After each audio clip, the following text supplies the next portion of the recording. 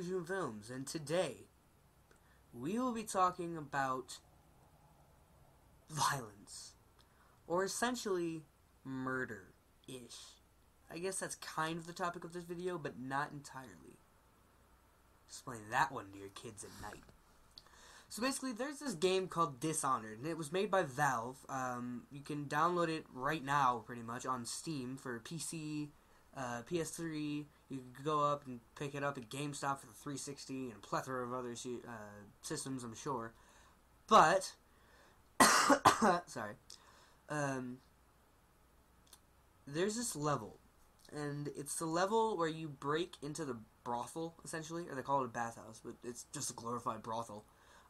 You break into the brothel, and you have to kill one of the supporting characters' brothers.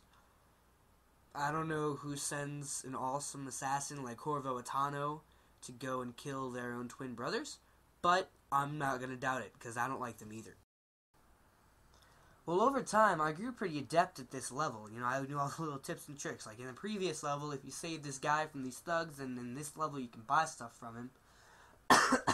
Also in the previous level, if you poison the dude's elixir distillery, where he's selling illegal elixirs, then half of his men turn into weepers. It's not a good thing. By the way, if you've never played this game, I think it might not be a good idea to watch this video until you've cleared about half the game.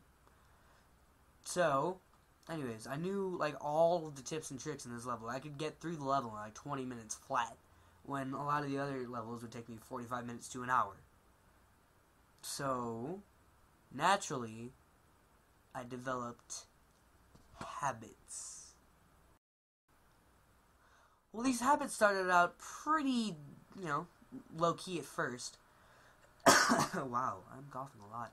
But they started off pretty low-key at first, it was just kind of maybe throwing stuff out the window every now and again, kind of maybe kicking a cat in the face if it looked at me the wrong way. But over time, the habits kind of grew into murderous tendencies. I started like snapping at friends more and stuff.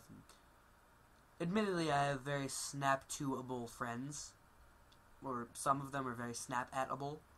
But I started becoming more and more violent, and eventually I noticed this, so I'm like, nope, I have to back off, and I have to just leave the game for a minute.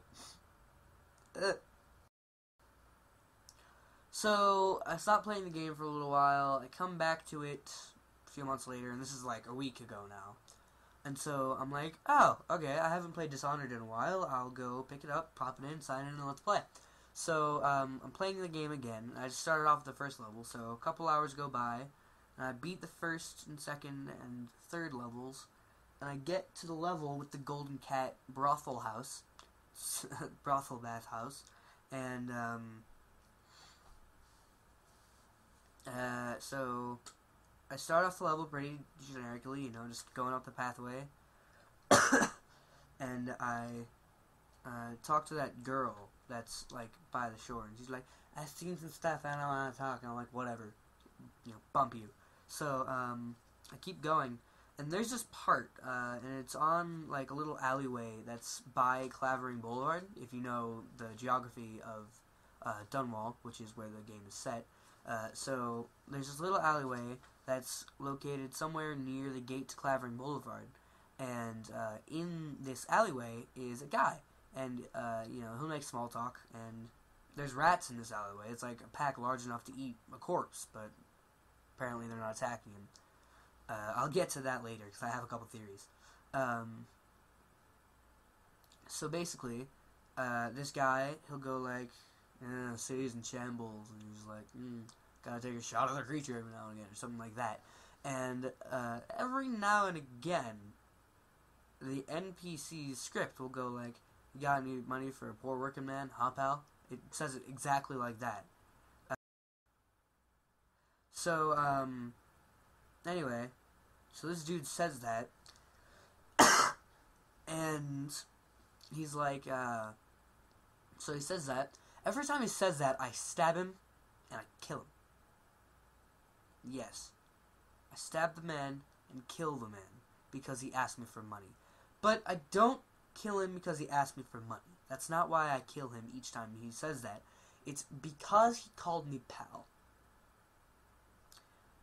So, if you're like me, you have pretty low-key parents. They'll let you, they give you like a pretty good amount of freedom, with what you listen to, what you wear, what you watch, all that. And so, my mother and I are both really good fans of this comedian named Dane Cook. And one of his segments and one of his videos, not videos, on one of his tracks, on one of his CDs, his acts, so one of the clips from it, he's talking about this encounter that he had at Burger King with a cashier, and he just got this vibe from a cashier that he just didn't like this person. Well, so he's talking about how this guy, so Dan Cook walks up to the counter and he's like, hey, can I get some ketchup? And he's kind of freaking out about it because ketchup is very important at Burger King. And so the cashier's like, 1 second, pal. He says it exactly like that. And so Dan Cook is like, oh, no. See, if somebody calls you pal and you're not pals, no, F that. It was like, he said pal, I heard pal, but it was surrounded in an F-face coating. I'm trying to keep this channel clean, this video clean, guys. It was F-pal face, and I'm like, huh, that's funny. Well, now, anytime someone calls me pal, and we're not pals, kind of make it a habit to give them the stink eye. Well, in this case, I can do a lot more and get away with it. So, whenever the guy is like, yeah, I need money for a poor working man, pal. If he'd gone like, huh, something else, like, huh, murderous assassin, huh, cloaked figure, huh, masked human, possibly, masked magician, then I would have been like, yeah, sure, here's some coins, take some whale oil while you're at it, here's mark of the magician devil dude, so he can make magic. And, but he had to say pal, so I kill him. Every time, without fail. I think that makes me a bad justifiable assassin. That makes me a bad vigilante. So anyway, I finished playing the level. I get through like another level or two. I have to get off and do a chore. And so I'm doing this chore, and while I'm doing this chore, I realize, even though it complies with a Dane Cook stand-up act, you don't have to kill the guy every time he calls you pal. Maybe he's just trying to be friendly.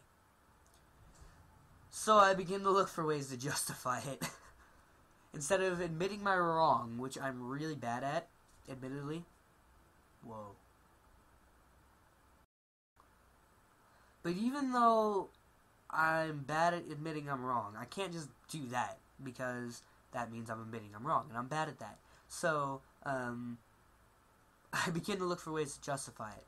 I eventually come to this harebrained conclusion, right? And this is, that dude is a smart weeper in disguise. Here's how I do that. One, you are in one of the most overly infected areas in all of Dunwall, alright? There are rats keeping the friggin' guards company. They have like pet rats on little leashes, and they're like, okay, Sammy, attack. And so,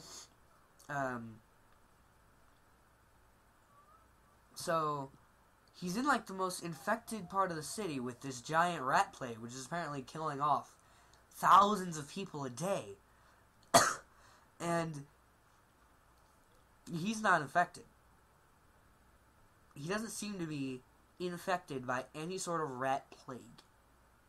He, as far as I've seen, is the only non-weeper, or at least 0% weeper character in that whole game that is not a guard or supporting character.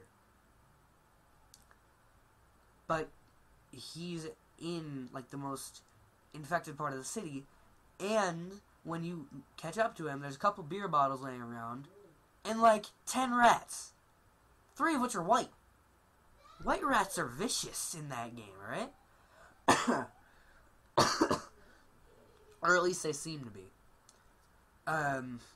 But, so yeah, most infected part of the city, surrounded by rats, and he's fine. Absolutely perfect. There's only 2 ways to explain that. A, he works for Slackjaw and he gets the elixir thing. Or B, he's a Weeper in disguise. Oh, and all of this is excluding Griff, by the way. And even then, I kind of count Griff as a supporting character because he sells you things. If you play the game right, you can get Griff to sell you stuff. And it's nice to have an in-city market when you can't access Piero. And Granny Rags is a Weeper. So that's how I ended up justifying that he died at my hand. You know, the way I play Corvo, I really don't make him out to be as good of a guy as he's supposed to be. But I suppose as long as Emily doesn't find out about it, it's okay. Alright, agents, so thank you for watching. Please rate, comment, favorite, and subscribe for more Agent Mushroom films today. And I will cover a different topic in the next video. Until then, Agent Mushroom Films, signing off.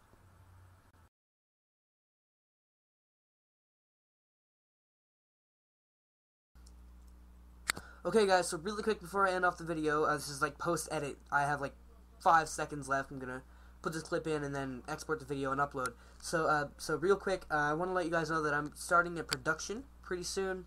It won't be very long, like a 15-20 minute production, but I'm gonna put a lot of work into it, and it's gonna be almost all me, if not entirely me.